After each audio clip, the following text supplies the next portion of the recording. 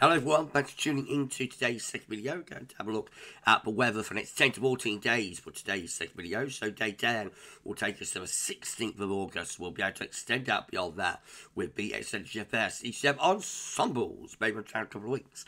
We'll have a look at the CFS-V2 at the end of the video for the next 4 weeks. Gets us into the beginning of September, and I shall get on that for you in a moment. Just say that first. The video today was our 6am UK weather forecast, so check that one out if you'd like to do that. Like, share and subscribe on both of today's videos. Thank you so much for doing that. No EC extended today. As you can probably hear, I have got a rather ropey voice again. Today, still down with flirting, so I thought, you know, doing the EC extended forecast and 10 to 14 day might be a bit too much for my throat. So that will be back next Tuesday. Hope that's okay with everybody. Thank you so much for your lovely messages of concern, support. You know, you're always amazing whenever anything's going on with me, which, let's face it, is quite regularly. But thank you so much, everybody. Please know that I have read all of your lovely messages, and it's amazing. Thank you so much. GavsWeatherVids community is always fantastic. So thank you so much, everyone. And I'll be better soon, I'm sure I will. Right, I'm going to start off in the tropics, so 2 interest areas. Let's have a look. We've got a yellow X just here, and then we've got Tropical Storm Debbie down there. So the yellow X is disturbance 1, with a 10% chance of cyclone formation in the next 2 days, a 30% chance in the next 7 days. Doesn't look like we have to worry too much about that at the moment. And then we've got Tropical Storm Debbie, formerly Category 1 Hurricane Debbie, of course, this time yesterday, now giving maximum sustained winds of 45 miles per hour with a minimum central pressure of 999 millibars.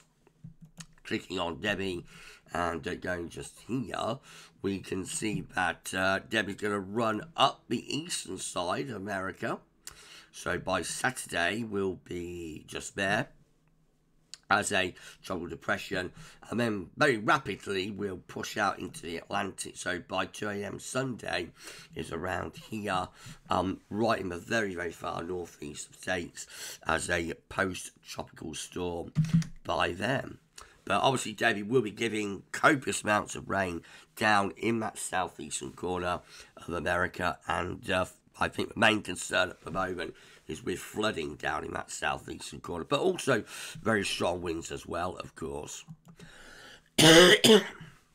So, sorry everyone, right, central temperature, going back to home, central temperature is now sitting at 18.7, that's 2.9 degrees above 61 to 1990 average, is provisional to yesterday to be 5th of August.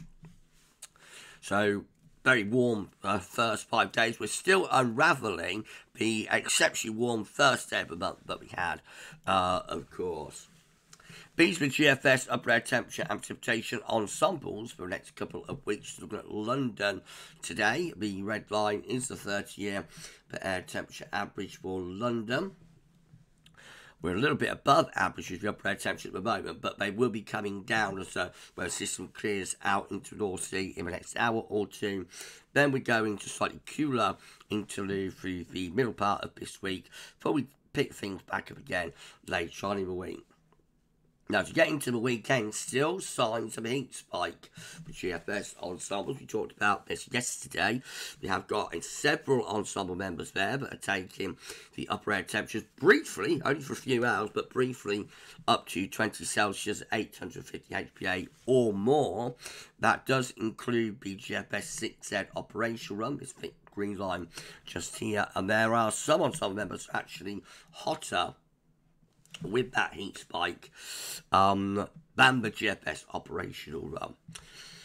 It is only a very brief heat spike, and then we find the upper air temperature coming down quite quickly as we go in. So that's like end of the weekend, start of next week. By middle of next week, we find the upper air temperature coming down quite quickly and returning back to, or possibly even going a little bit below the long-term 30-year average. Precipitation-wise, going to be a lot of dry weather in the next few days. But as we get this heat spike developing at the end of the weekend and start of next week, if it happens, we pick up quite a lot of precipitation with that. So not only turning very hot, if that's right, also potentially turning very thundery as well. We could have, quite a significant thundery outbreak maybe. Most significant thundery outbreak of the summer, perhaps, so quite exciting from a convective potential perspective. Beyond that, looks rather showery as we go into the second half of August, although that is a long way out and is therefore extended range and unreliable. Temperature anomalies from the 6th to the 14th of August, bit above average for England and Wales, near normal for Scotland and Ireland, and precipitation anomalies from the 6th to 14th of August, drier than average for England and Wales, wetter than average for Scotland and Northern Ireland. Latest wind map from earthnullschool.net shows we've got an area of low pressure to the west of Scotland today. Weather system is clearing out to the east and introducing some cooler, fresher air from off the Atlantic. Now, we can't bring you the UK Met Euro run today, unfortunately, hasn't updated. So the first model we're going to start with is ICOM. And this is how the ICOM model is looking for midnight on Friday. Low pressure to north of Scotland, high pressure from the Azores into France. Flat the pancake, flat westerly flow with showers in the north. Now, as we go through into the weekend, we find this ridge breaking from the Azores high into western parts of Europe. That begins to shift the wind around into more of a southerly, very hot air in place over France, and then this area of low pressure starts to develop to the west of the UK and Ireland. So that combines with the ridge that's drifting over towards Germany and Poland. It combines with that to pull up this southerly southeasterly flow. Check out the upper air temperatures, plus 20 Celsius isotherm is pushing northwards there across the southern half of England. We have actually got plus 25 Celsius isotherm to central and northern parts of France, believe it or not. So this is very exceptionally hot air sitting over France. But the upshot is just fuel low pressure, really. So, yes, Monday next week could be very hot, but likely to have heavy rain, probably thunderstorms pushing northwards. And then we end up going into this very unsettled pattern with low pressure in the Atlantic, quickly clearing away that hot air to the east. So that's how you finish up with ICOM. Midday next Tuesday, deep low pressure over the top of the UK and Ireland, looking very unsettled, and that will be bringing cooler air from off the Atlantic. So it really is just like a one-day heat spike, and then it's gone, and we're into Atlantic-driven, really quite unsettled weather. The KMA looking like that. Again, we'll find we've got low pressure to the north, high pressure to the south in a couple of days' time. Into the weekend, again, the KMA starting to try and bring up some hotter air from the south, but generating thundery area of low pressure over France as it does so. I think we get less of a hit from that hot air with the KMA, and quickly gets swept away as this deepening area of low pressure heads in from the Atlantic through the early to middle part of next week, turning properly wet and windy there through the middle part of next week, bit of a dartboard low, rather autumnal even. And that's how we end up with the KMA by the 18th of August, winter cool and showery northwesterly flow.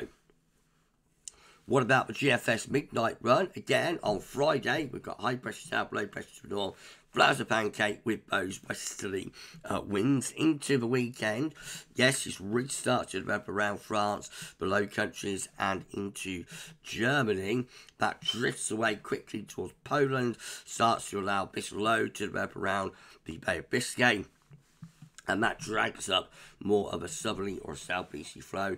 Upper air temperatures starting to become hot by midnight on Monday across southern areas. Very hot across France, of course, with plus 20 Celsius isotherm.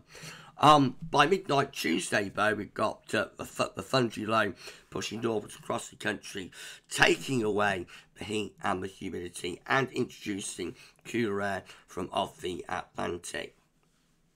So look, we'll get to day 10 with the GFS midnight run, gets us 16th of August. Low pressure rest of Scotland looking cool, wet and windy then. Beyond that, just rather unsettled really as we go into the extended range with the GFS midnight run. Although eventually by the 22nd of August, we begin to raise pressure a little bit across western parts of Europe. So how the GFS 6Z looks in comparison. Again, this starts off on Friday with low pressure around Iceland, high pressure from the Azores into France, Spain and Portugal. Westerly winds maintained through into the weekend, and then we find that the high pressure of a ridge drifts over towards Poland. Again, thundery low developing to our south and west. Check out the upper air temperature, plus 20 Celsius over France, starting to push its way northwards on Monday. And as you get through to the, that's Monday morning, as you get through to Monday evening, at plus 20 Celsius, still there in the southeast corner. That could get the temperature into the mid to upper 30 Celsius next Monday. It will be dependent on how much cloud is around, whether we generate those thunderstorms, where the thunderstorms are. Might even be longer spells of thundery rain as well. So, sorry, all of that detail is to be worked out. Eventually, low pressure starts coming in from off the Atlantic, clears all of that heat and humidity out of the way by Tuesday next week. By Wednesday, we find ourselves under a bit of a dartboard low, so cool and showery there for days 8, 9 and 10. Beyond that, heights start to rise a little bit from the southwest, try to build some high pressure up again from the Azores high, but overall still looking unsettled as we come to the end of the GFS 6Z run. So no return to the heat spike up to the 22nd of August. If you enjoyed the video, please do like, share and subscribe. Make sure everyone for doing that. Drop a comment, let us know what you think about this and all of our videos and content. Don't forget to tell your friends about GavsWeatherVids, get them to subscribe too. Thank you so much everyone for doing that. Right, GM, again with high pressure south, low pressure north scenario on Friday, bring the wind in from off the Atlantic in a westerly direction into the weekend. Heights rising over France, Germany and the Low Countries. Heat and humidity trying to push northwards along with this thundery looking trough. There's the upper air temperatures for midnight on Monday, hot for England and Wales, and very hot air just getting into the far southeast corner with plus 20 Celsius isotherm. That's midday Monday, plus 20 Celsius isotherm, still flirting with the southeast corner. Probably less of a thundery outbreak, I think, with GM compared to the other model output, but keeps the hotter air going maybe for a little bit longer in the south and the southeast anyway. Eventually, we find ourselves sat under an area of low pressure by days 8, 9 and 10. So looking rather cool and showery there. And then the ECM looking like that. Again, low pressure north, high pressure south on Wednesday. On Friday, I should say, winds coming in from a westerly direction. High pressure building across France into the Low Countries and Germany through the weekend. Hot air trying to push northwards with that. That's midnight on Monday, high pressure away to the east, thundery low around Biscay, and low pressure out to the Atlantic. Upper air temperature looking hot across England and Wales, very hot across northern parts of France with that plus 20 Celsius once again. That's midnight Tuesday, plus 20 Celsius just about making it into the far southeast corner there, so implies Monday could be a very hot day. And then low pressure from the Atlantic sweeps all of that away. We turn cooler and fresher with winds returning to a westerly direction for the remainder of next week. This is a precipitation forecast based on that ECM run from tometeo.com. So we've got showery conditions in the north at the moment. And then as we go through the second half this week, most of the rain will be in the north. Quite a bit of dry weather in the south and the southeast. Into the weekend, turns very wet for Northern Ireland and Scotland potentially for a while. And then, of course, we're dragging up that hot air from the south in start of next week. Some sort of weather system coming across the country. Again, doesn't look a classic thundery breakdown. And then we're back into those westerly bringing showers and long spells of rain in from the west once again. These are the options on the table within the ECM ensemble today for day 10. So Icelandic Met Office gets us to the 15th of August. 20 members of the ECM ensembles with deep low pressure over the country, bringing the wind in from the west. That looks very unsettled. And westerly Atlantic driven 13. Again, low pressure right over top of UK and Ireland. That looks unsettled. 9 with low pressure to the north and west. High pressure over France. Winds coming in from a westerly direction. That's driest. That's the driest option for the south. Not completely dry even there. And then 9 with deep low pressure again over top of UK and Ireland. That looks unsettled and quite wet and showery. In 2 weeks' time, these are the options that we've got. Gets us to the 20th of August. 18 members of the ECM ensembles with low pressure over and to the east of the country. Cool and showery with that. Number 18 with low pressure across the north and west of Europe. That's going to be unsettled too. We've got 9 with low pressure to the north of Scotland, bringing a flat westerly flow, so unsettled and showery. And then we've got 6 with low pressure just over and to the east of the country, and so that's going to be a little bit on the showery side as well. Most of the options looking unsettled, I have to say, both day 10 and day 14. Right, CFS V2 finally, and then we're done. I can rest my voice.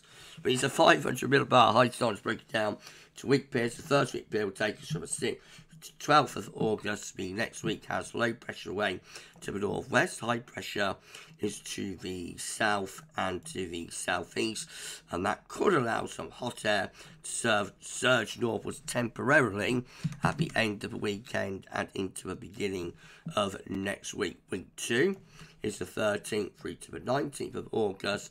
Again, low pressure just out to the west of the country, so that looks more unsettled and a bit cooler as well, with winds returning to more of a westerly direction. Week 3, can't do it, can I? Week 3 will be the 20th to 26th of August. Low pressure right over top of the country, looking unsettled as well. And then week 4 will be the 27th of August to the 2nd of September. High pressure blocking somewhere between Greenland and Norway. And it doesn't really show, but the upshot of that could well be a trough of low pressure through here. So that could actually be quite a cool and unsettled start to September, maybe. Who knows? Very long way off that. So we shall see. Time will tell. Okay, we're done. If you've enjoyed the video, please like, share, and subscribe. Thanks everyone for doing that. Why not drop a comment? So about this and all of our videos and content. And don't forget to tell your friends to subscribe. Thanks everybody for doing that. So getting quite interesting. Looks like we could be in for the hottest spell of the summer so far at the end of the weekend and into next week. Monday next week could be a very hot day. Will depend, of course, on cloud and precipitation, whether there's thunderstorms or even long spells of rain around, but we'll be keeping you updated about that, obviously. Right, so tomorrow, we're going to have a 6 AM UK weather forecast and be a 10 to 14 there as well. Keep checking back to the channel for more. And when the throat gets better, then we'll bring back the extras, you know, like the extended European outlook and whatnot. But for this one, that's all for now. Thanks for watching. I'm off for another gargle. But for this one, that's all for now. Thanks for watching. Enjoy the rest of your Tuesday. And bye for now.